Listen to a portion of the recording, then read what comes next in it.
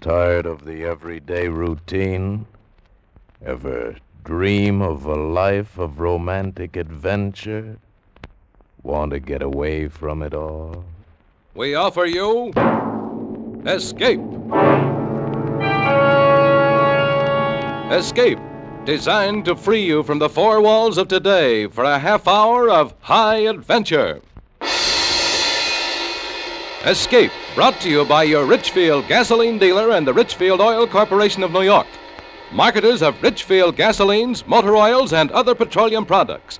Look for the Richfield Eagle on the cream and blue pumps.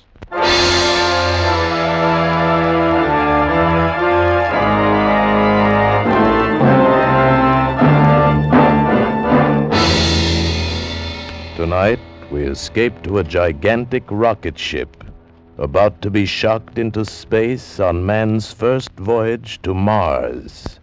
As Ray Bradbury tells it in his famous science fiction story, Mars is heaven. The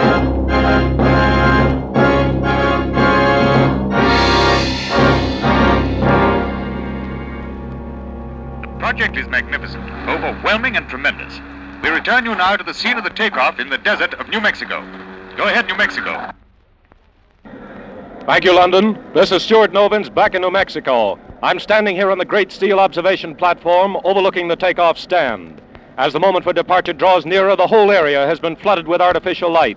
It bathes the spaceship in a kind of silver luminescence, and surrounding it, engulfing it, this subdued hysteria of hundreds of thousands of people come to see the start of this incredible voyage of 18 men in the rocket ship The Venture. It's standing there pointing upward, pointing toward the heavens, and in a few minutes it will bloom out into great flowers of heat and color, shocked into space on man's first voyage to Mars. As you know, ladies and gentlemen, prayers are being said for these 18 men and their ship, the first men, the first ship to dare the voyage to another planet. Prayers are being said by every creed in mosques and churches and synagogues the world over. We take you now to the Basilica of St. Paul's in Rome.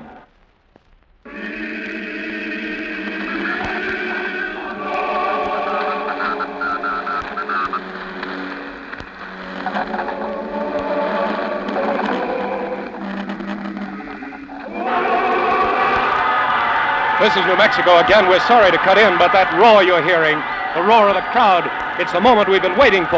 I can see the crew of the Venture walking up the catwalk that leads to the spaceship. The men are entering, and now the escape hatch is closed. Now the men are in the ship. This silence, this great, awful silence of the crowd, it's the voiceless prayer that's in every heart. They're about ready now. Some lights from the ship just blinked on and off. It's a signal. In just a few seconds, a few more. Stand by. Stand by.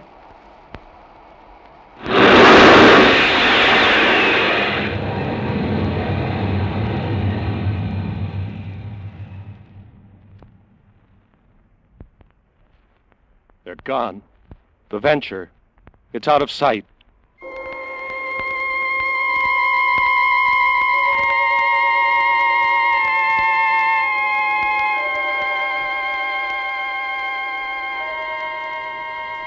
Log entry, U.S. rocket ship Venture. 1 hour out from Earth, destination Mars. Past Keneally heaviside layer without incident. Rate of speed, 450,000 miles per hour. With planet Mars at its closest point to Earth, 35 million miles. Calculate duration of voyage to be roughly 3.5 days. Captain John Black, master.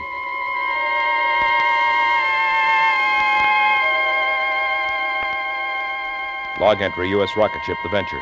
12 hours out from Earth. While navigating supertensioned atmospheric forces, port shield generator broke down. Replaced by booster. Yes? Lieutenant Lustig reporting, sir. Come in, Pete. Have the report on the trajectory, sir? Put it on my desk. Pete? Yes, sir. How do you feel? Feel? Why, just wonderful, sir. Sitting up there in the observation turret, I don't know just how to say it. The sights, I mean. Moon so close and Earth looking like... and Mars, sir. Sir? Do you really think we'll make it?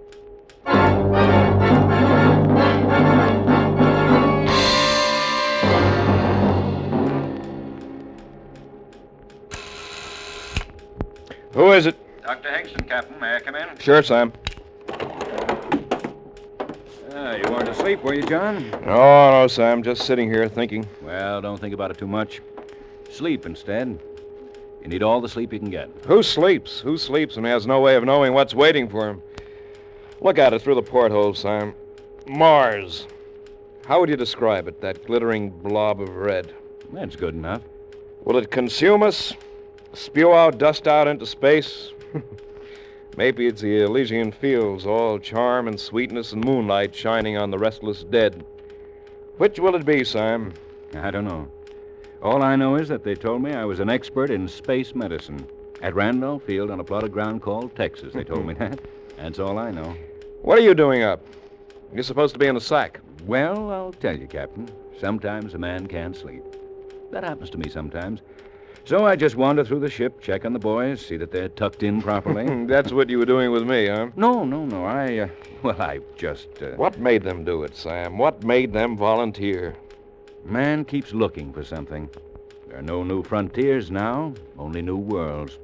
And there'll always be men who want to conquer them.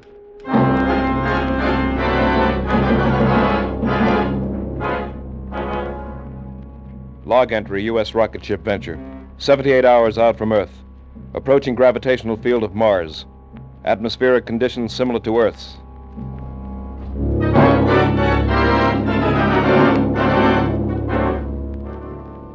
Log entry, U.S. rocket ship Venture. 79 hours out from Earth. Have this moment landed on Mars at 1700 hours. We made it. Chemical analysis indicated on ship's instruments shows air to be breathable and will sustain human life. Gravity comparable with that of Earth's. Ready, John? Yes. How are the men in sick bay, Sam? Happy? They're all right, John. You ready? First one thing. Captain to crew, your attention. We have landed on Mars. No man is to leave this ship under penalty of court-martial. Dr. Hingston and I will make a brief reconnaissance. Crew will proceed with repair of ship's hull. As you know, our ship is armed against any possible aggression. I can't impress it upon you too strongly. No man will leave this ship until Dr. Hingston and I ascertain that we are not in a hostile world. That is all. Let's go, Sam. You first, Captain. It's your honor. You, the first man from Earth to walk on Mars.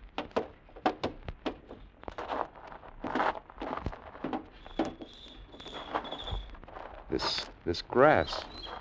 It's a well-kept lawn. John, look over there. A house. A Victorian house. Colored glass and scrolls and everything. I don't believe it. Come on. Sam, look at these. 2 iron deer on this lawn. We had a pair of these when I was a kid. Sam, did you hear that? That piano from that house. Sam, this isn't Mars. It can't be. It just can't be. It can't be, John, but it is. Welcome to Mars.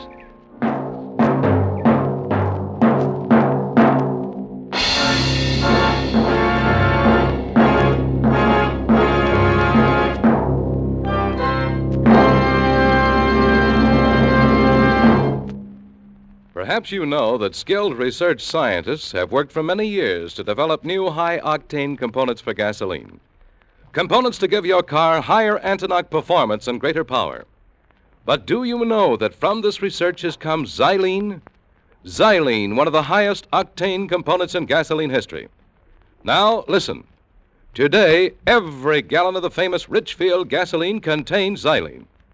Xylene in Richfield gasoline helps give your car new, lively pickup, new high anti-knock power, and new gasoline economy. Furthermore, there are 2 great Richfield gasolines with xylene. That means you can select the right Richfield gasoline to give your particular car the finest performance at lowest cost per mile. Richfield high-octane gasoline at regular price is specially refined for the average motor. Richfield ethyl. Ethyl at its best meets the requirements of the newest motors of the highest compression. And remember, both Richfield gasolines contain xylene. Stop where you see the Richfield Eagle on the cream and blue pumps. Get famous Richfield gasoline with xylene. And now we return you to Escape.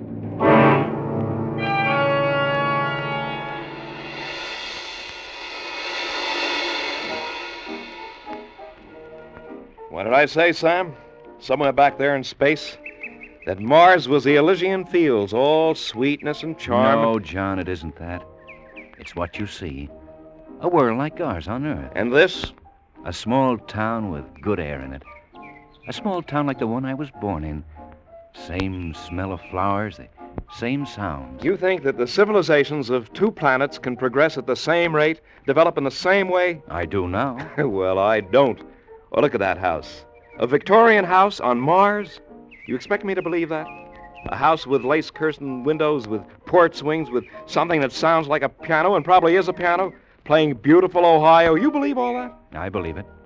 I admit it's strange, but I believe it. Strange nuts. It's impossible. We're going back to the ship. Wait, John. It could be. It could be that there are similar patterns of thought, movement, civilization on every planet in our system. Maybe we're on the threshold of the great psychological and metaphysical discovery of our time. Maybe we... Well, go on, Sam. Maybe this proves the existence of God. Not everyone needs proof. I don't. But how else can you explain all this? John, it fills me with terror and joy. I don't know whether to laugh or cry. I admit it looks peaceful and cool. Pretty much like Council Bluffs, where I was born. That was a good, quiet place, Council Bluffs, Iowa. Do you see that, Sam? Do you hear it? I see it and hear it. It's there. A horse and carriage going down the street. Just suppose that by accident or something, we landed on a planet in space in another time. Suppose that this is Earth, 30 or 50 years ago. Maybe we got lost in the dimensions. What do you think, Sam? So much like my hometown. That house. That room up there with the beaded lamp near the window. When I was a kid, I used to sleep and do my lessons in a room just like that. I'd lie there in the night, and I'd be awake, and I could hear the freight trains across the river, and... John, do you hear that? I hear it. Let's go. Where? We're going up to that house and ask questions. Where else? Come on.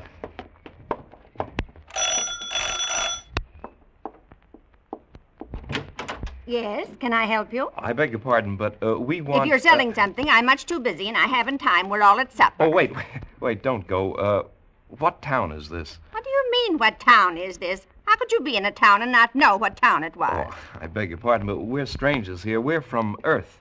And we want to know how this town got here, how you got here. Are you census takers? No. What do you want, then?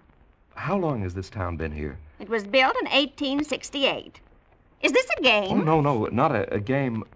Look, try to understand. We're from Earth. From where? From Earth. Where's that? The Earth? What? Out of the ground, do you mean? Oh, no, from the planet Earth. Come out on the porch, please, and I'll show you. No, I won't come out there. You're evidently quite mad from the sun. Let me try, John. Lady, we came in a flying ship across space among the stars. We came from the third planet from the sun, Earth, to this planet, which is Mars. Now, do you understand? You're touched from the sun, too. Go away now before I call my husband from his supper. He'll beat you up. That's what he'll do. But this is Mars, isn't it? This is Green Lake, Ohio, on the continent of America, surrounded by the Pacific and Atlantic Oceans on a place called the world, or sometimes the Earth. Go away now. Go away. Let's take a walk, Sam. Yeah. Sam? Yeah? There's something going on here. Something we don't understand. I want you to go back to the ship. If anything out of the way happens, lift the ship and get out. But, John... That's an order, Sam. All right, if it's an order. John, look. Look at that woman walking toward us. Oh, what about her? Well, she looks like... Sam! Oh, Sam, you look fine, so grown up. Sam, don't you know me? It's your grandma, your old grandma. Grandmother. What's wrong, Sam? This is a happy meeting. And who is this friend of yours? This is Captain John Black. John, this is my grandmother. Grandmother? So help me. So help me, John. This is my grandmother. She's dead. Died 30 years ago. But this is my grandmother. Well, there's no sense standing here on the street. You just come along to my house. We've so much to talk about. You too, Captain. And a friend of my grandson's is mine, too. Now, don't stand there with your mouths open. Come on.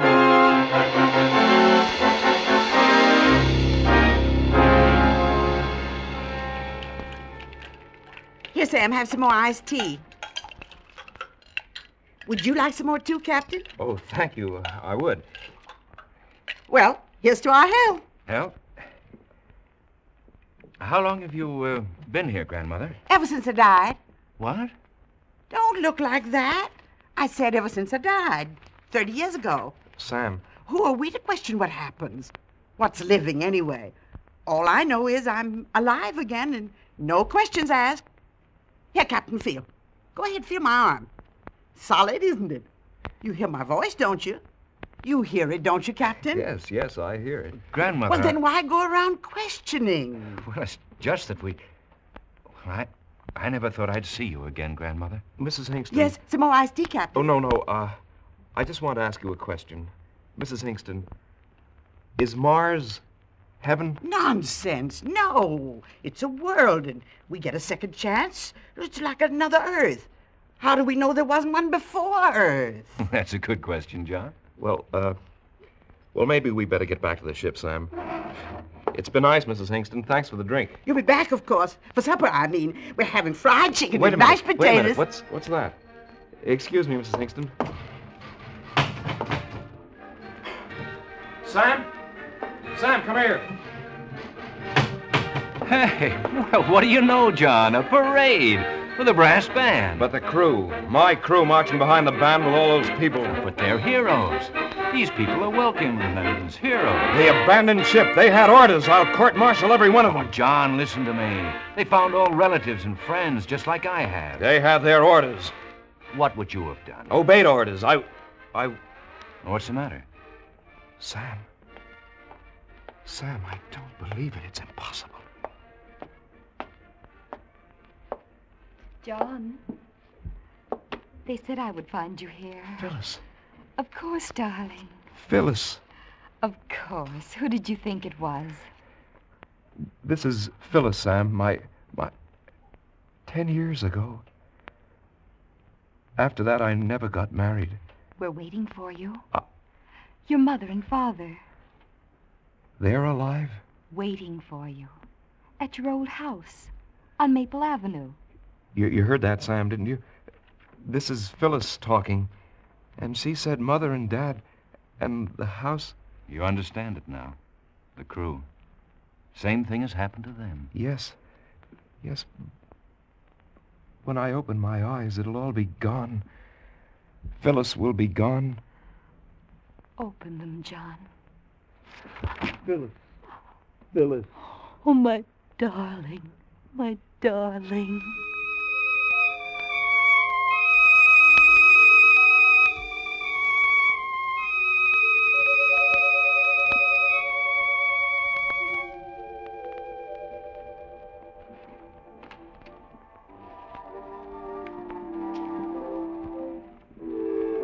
It's good to see you children dancing together again. Your mother would have enjoyed it so much, John. I must have worn her out with all my questions. Don't worry about it, son. She'll get a good rest tonight. Then in the morning, the days after... We have so much time now, son. We'll all be together.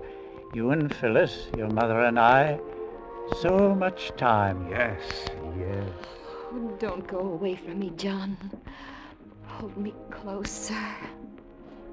Oh, I've dreamed so long of dancing with you. But No more questions. Just accept it. That your mother and father were once dead and are now alive. That I was killed 10 years ago, I was killed in a horrible accident. And now I'm alive and in your arms. Hold tight, John. Hold me tight.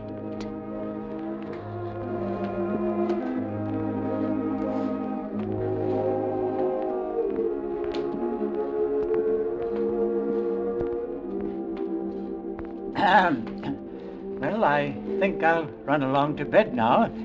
You children won't forget to turn out the lights. Well, you know what to do. Good night, Phyllis. Good night, Father Black. Good night, son. Good night, Dad.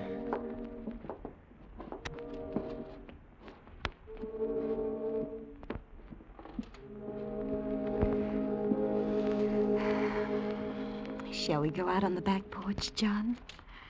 Like we used to long ago. Come with me, John.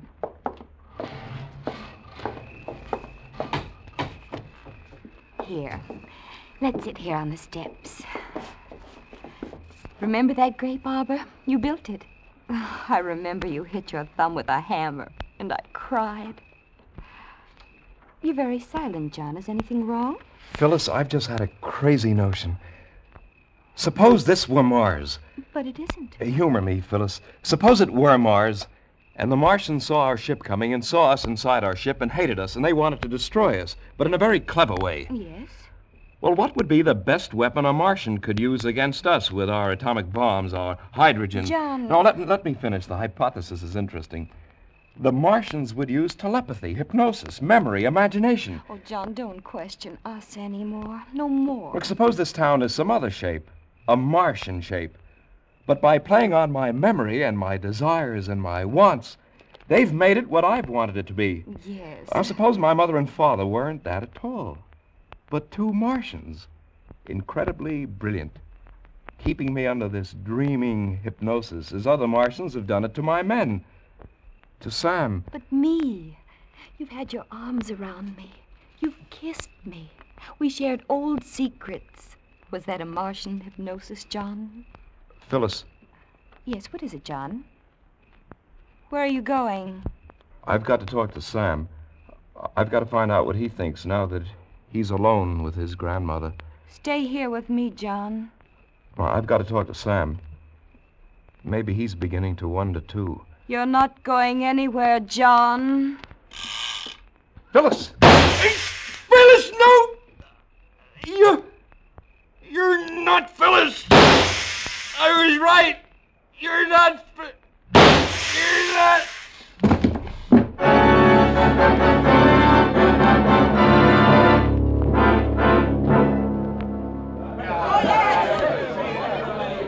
Friends, comrades, fellow Martians, this is a great day for Mars, a day of great rejoicing. As number one of Quadrant 327B of Sector Q, it is my proud privilege to read to you this message from the planetary All-High. It says, congratulations on your splendid work in meeting the barbarian invaders and atomizing them.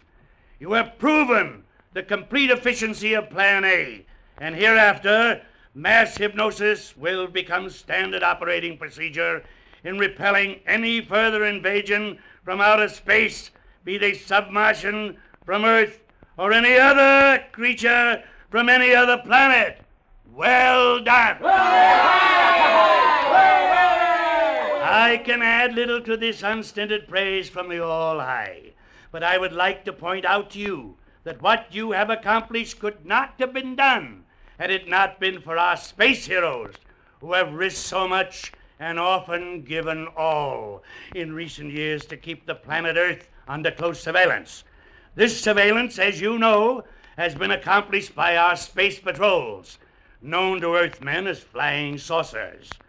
They were courageous, these Earth creatures, to brave space in that crude ship, but they were inferior beings, and therefore they had to be atomized. Their extinction was necessary to ensure our way of life. Yet perhaps, since this has been your first encounter with creatures from outer space, you You, whose glorious victory this has been, may want to say something. Is there anyone who wants to say something? You? Yes. It was a very interesting experience.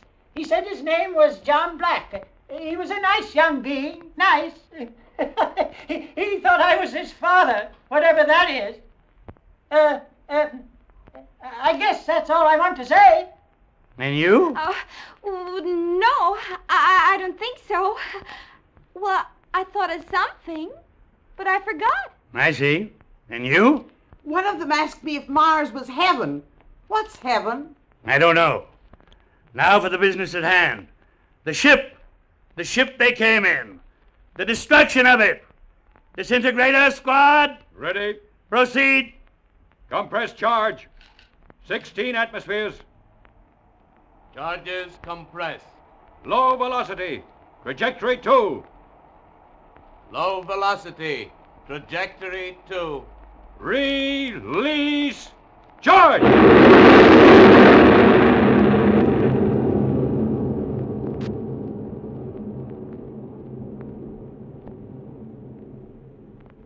The ship they came in, it's gone.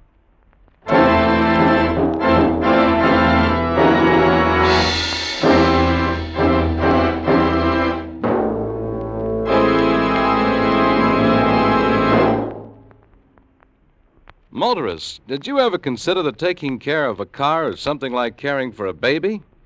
It's easier when you've got a system. And in caring for your car, the Richfield gasoline dealer has a system.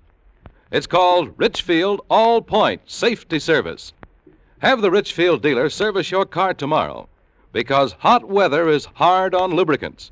Wear and sudden breakdown can occur before you realize there's anything wrong. With All-Point service, the Richfield dealer will change your oil to fresh, Rich Lube all-weather motor oil and give your car a careful all-point lubrication job. Chassis, differential, front wheels, and transmission. And that includes service of automatic transmissions with the new Richfield automatic transmission fluid. Richfield All-Point Safety Service also includes inspection and care of all the likely trouble spots, such as battery, spark plugs, tires, and radiator. So save time, save money with this one-stop service. Get warm weather protection for your car now with Richfield All-Point Safety Service. Look for the Richfield Eagle on the cream and blue pumps. Escape is produced and directed by William N. Robeson. And tonight has presented Mars is Heaven by Ray Bradbury, adapted for radio by Morton Fine and David Friedkin. Featured in the cast were Jeff Corey as Captain Black, Florence Bates as the grandmother, Bill Johnstone as Dr. Hingston, Walter Catlett as number 1 of Mars, Elizabeth Root as Phyllis, Paul Frees as Peter Lustig, Ian Wolfe as the father, and Stuart Novins, who played himself. Also heard were Ruth Parrott and Ben Wright.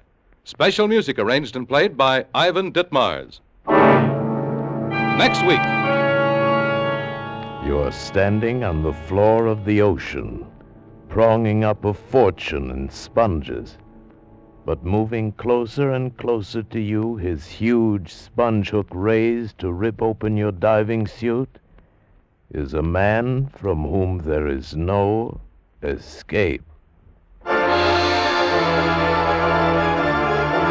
Next week at this time, the Richfield Oil Corporation of New York invites you to escape with an exciting story about sponge fishers in the Gulf of Mexico, as John and Gwen Bagney tell it in The Big Sponge. Be listening. Goodbye then until the same time next week when once again we offer you Escape. This is CBS, the Columbia Broadcasting System.